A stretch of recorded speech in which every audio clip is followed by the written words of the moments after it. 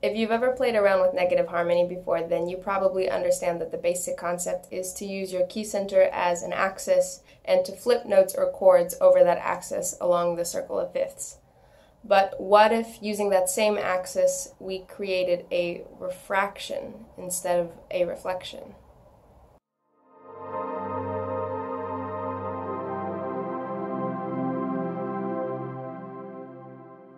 Each color of the visible light spectrum has a unique frequency. When white light hits a prism, these wavelengths slow down, causing the colors to separate and exit the prism at a different angle. The basis of both light and sound are waves, so what would happen if we applied the same concept of refraction to sound waves instead of light waves? Refraction is calculated using something called Snell's law. The interface between the two surfaces of refraction is labeled as the x-axis, and a perpendicular line to this is labeled as the y-axis.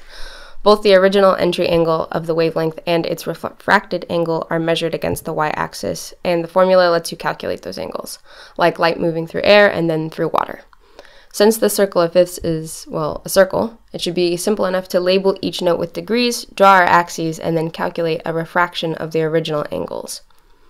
For the substance at the angle of entry, or N1, I used the media index of air, which is 1.00029. I later also tried using the index of a vacuum, which is just 1, and the results are the same to 3 decimal places, so you can ultimately use either.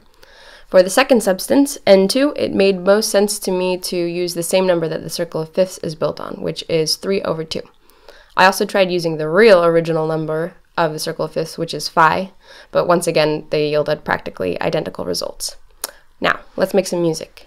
To give the notes context and to keep everything consistent, I will use a 2-5-1 cadence in C major and refract only the dominant chord, G, B, D, F, and sometimes A flat. Now, how to actually refract this chord? We know that our refracted angles won't fall into the same place as our original angles, or notes, so we have to find a way to split the circle of fifths into smaller parts.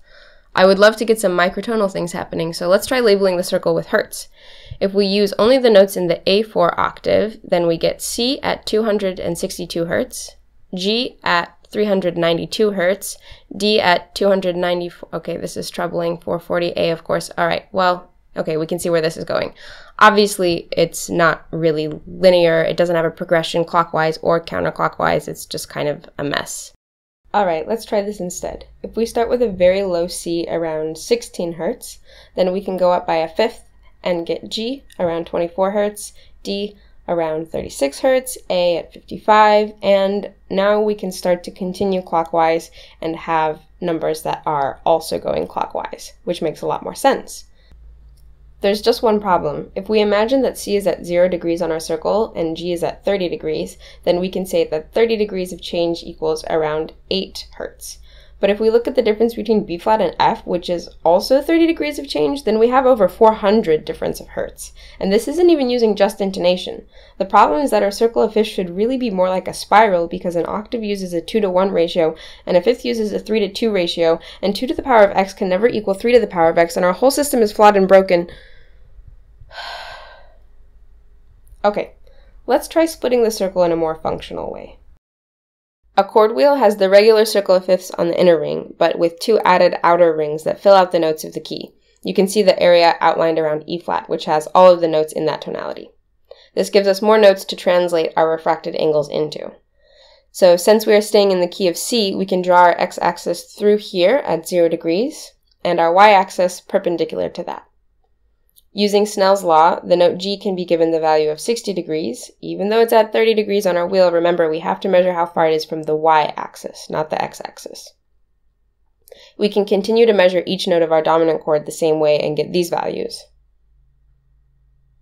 When we plug those numbers into our equation, we can find the refracted angles of our new notes. Remember, these angles are telling us how far away from the y-axis our new notes are, not where they are on the circle.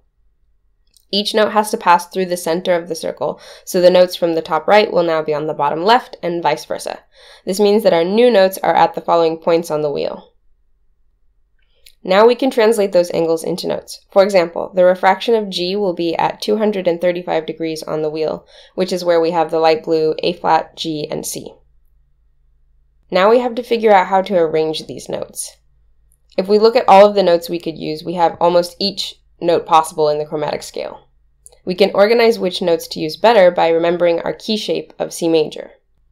If we use only the inner wheel notes, then we get A flat, B flat, F, E, and B natural in parentheses because that is the ninth, which I didn't use when recording the notes. Here's how that sounds in the C major cadence.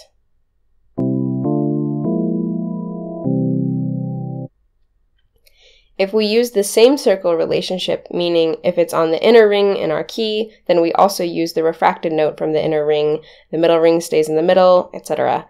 Then we get A flat, A, F, and E, which sounds like this.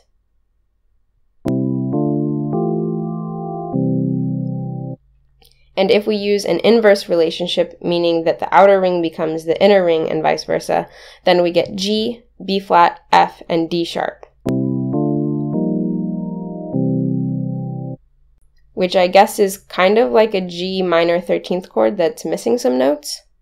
I don't have a piano, so I recorded all of these on a synthesizer, and I'm not even sure if I picked the best voicings possible, so I highly recommend that you try them out on your own instrument. This was cool, but if this is supposedly an idea building off of negative harmony, then I guess we really should have put the x-axis between C and F. Don't worry, I'll make this quick and do all of the work for you.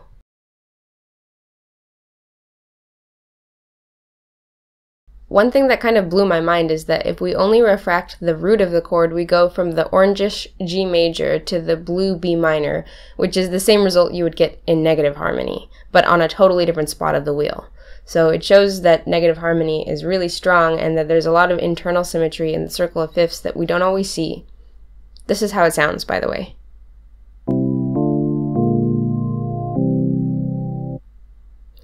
And now, once again, here is the inner circle only.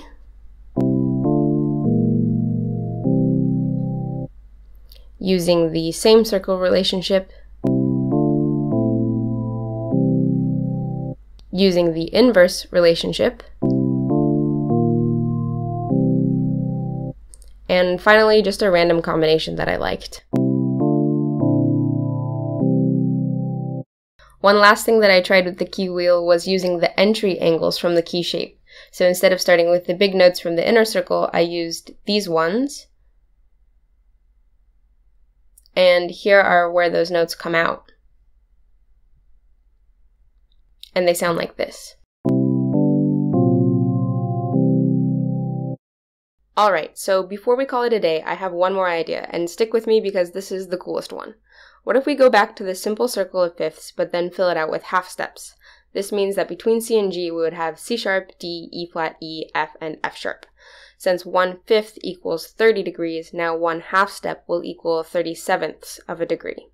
I also tried this with the axis between C and F, but it was much more complicated with 168 parts, and nothing that sounded particularly great. I won't fill out the whole circle because I'm not sure it would even fit on this screen, so just imagine all of the notes chromatically moving clockwise. That gives us these new angles of our dominant chord, leading to refraction, new angles, you know.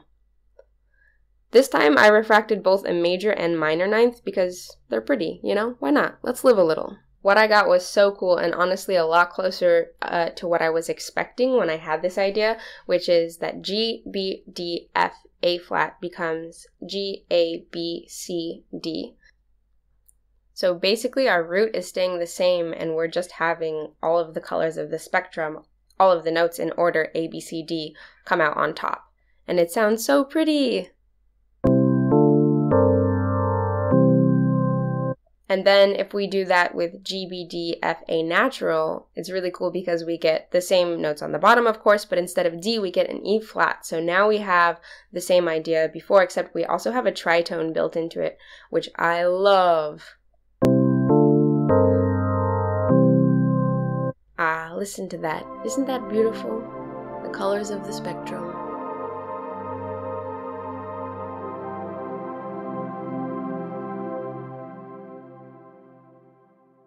In the end, I'm still left with a lot of really interesting questions about this concept. Is it possible to apply it in a way that makes sense with microtuning or just intonation? Is there a better way to use this concept or a way that sounds better?